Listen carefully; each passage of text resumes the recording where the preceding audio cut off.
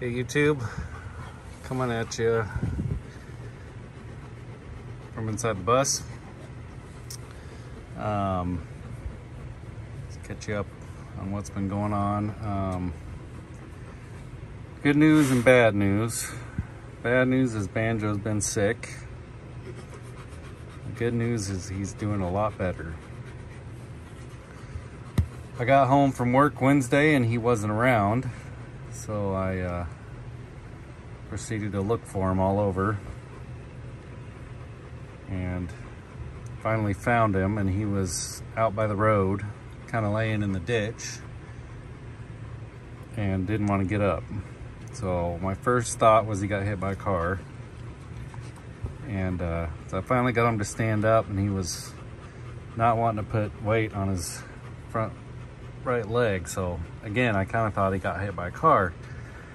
Looked him all over. He wasn't bleeding, he wasn't skinned up, his paws weren't skinned up or anything. So I carried him back over here and had him lay down and rest, and he didn't act like he was in a lot of pain. So I just kind of figured he might have pulled this shoulder or something. I could touch him all over, I could move every joint around, and he wasn't in pain.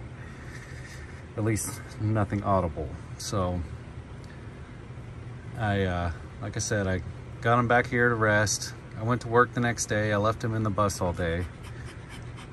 Came back and he was about the same shape. He was always in good spirits. He never acted different, and he didn't act any different the day before. So anyhow, that Thursday he hadn't gotten any better. So I decided Friday, I didn't work Friday. I've been working weekends, so I didn't work all weekend, so I could stay home with him. But I went ahead and took him into the vet Friday, and turns out he's got tick fever. So they gave him a steroid shot there. I had to carry him in and carry him out, but they gave him a steroid shot there. I've got him on antibiotics and anti-inflammatory, and he started showing improvement pretty quick. This is Sunday, and he's up and walking around on his own. He's still a little wobbly, but he's been trying to get me to throw the ball for him, but I'm not doing it because he's still not strong enough to run. But he's doing a lot better. I think he'll make a full recovery. We caught it really early. He didn't have any severe symptoms other than, I think he was just having joint pain from it. So he's doing a lot better. He's continuing to improve. I don't have any doubt that he'll make a full recovery. I was a little scared there for a little bit. He had me pretty worried, but I think he's gonna be just fine. I'll throw in some video of him, how he's behaving, and you'll see he's still got his energy and everything. So talked to the vet about heartworm, so we tested him for that. He does not have heartworm, but I went ahead and put him on preventative because it's an issue down here in the south. And I'm also going to start getting him on some joint medicine for his age. He's almost 10 years old now, so we're gonna get him all fixed up. I think he's gonna be just fine. So he's the same old Banjo. But other than that, I've just been working and trying to get some stuff done around here. I've been doing some firewood and everything. I'll throw some footage of all that in. And anyhow, that's my update. Stay tuned. I'll keep you all filled in more. I wanna start getting back into shooting some videos for you guys, and really want to start, now that the weather's going to cool off, I want to start doing some more hikes and stuff. So anyhow, thanks for watching, and don't worry about Banjo, he's going to be okay. And thank you everyone for your support,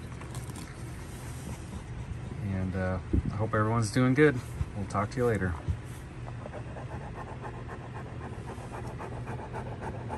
Say bye, Banjo. Say bye.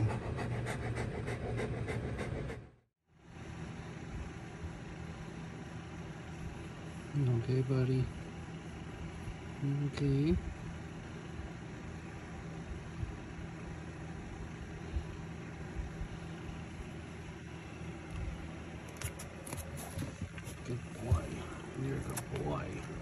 Daddy's good boy.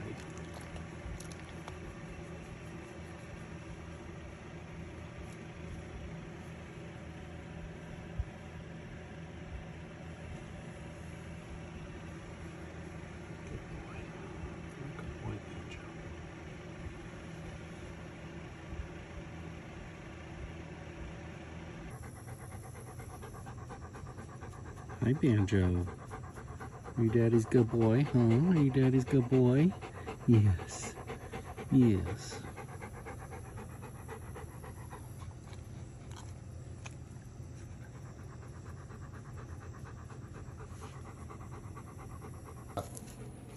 Look what I got, Banjo. What's this? What's that? Num-nums.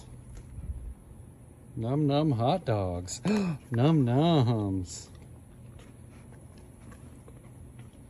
Good boy. Good boy. Good boy.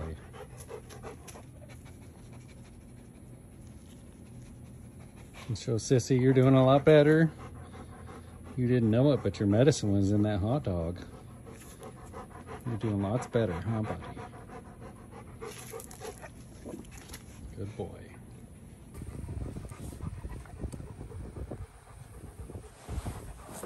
Banjo, you're still not strong enough to play. I know you want to. You're still not strong enough to play. See? You need to take it easy, buddy. You need to take it easy. We're not gonna play, okay? I know you want to. You're a good boy.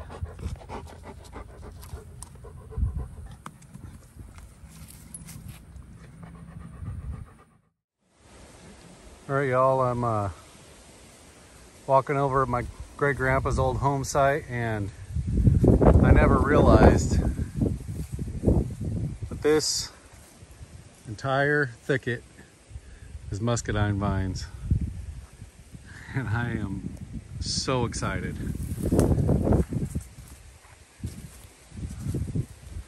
Muscadines are wild grapes that grow down here in the south, and if you've never had them, it is one of the most amazing flavors you could ever have.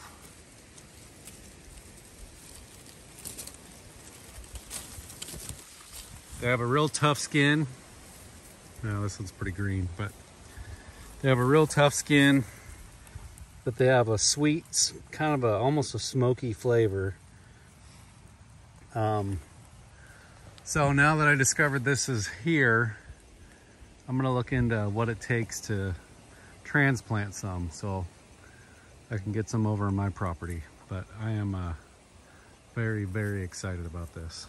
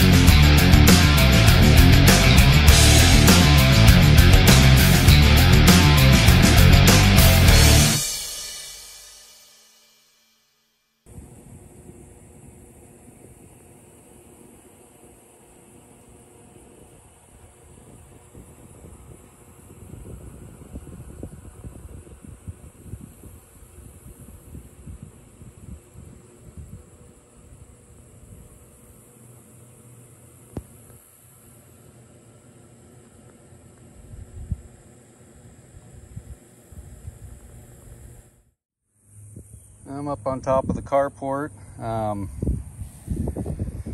There's a seam in the roofing here, and when it rains real hard, water seeps in and gets a little wet in the carport. So I've been meaning to do this for a while, but I got this sealant tape. I don't know what you call it. It's kind of like a butyl tape sealant tape for RVs. And so I'm just going to tape this seam all the way across, and hopefully that'll keep the rain out.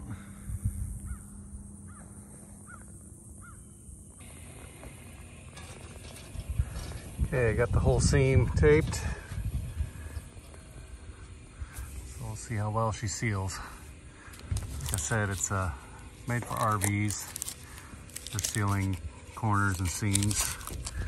It's kind of like I said, it's like a thin butyl rubber tape. Real sticky, so we'll see how she does this winter.